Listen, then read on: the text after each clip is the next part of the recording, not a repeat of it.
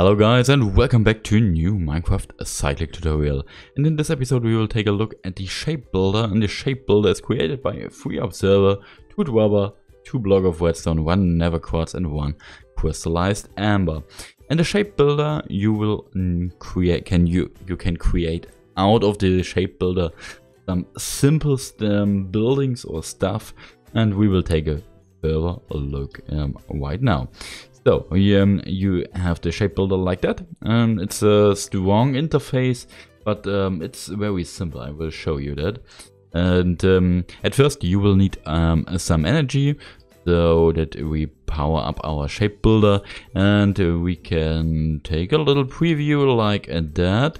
And these are little squares means that you can create it like that, so that you maybe create a square or a circle, a solid, or a sphere, or a diagonal, dome, cup, or pyramid.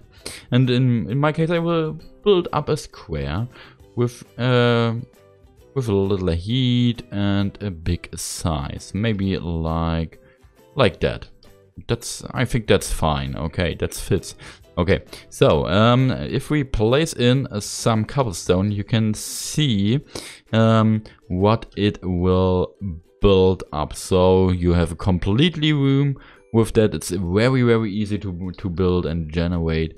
And yeah, if we set the button from requires redstone to always on, you can see that that the shape builder is creating out of these cobblestone our square.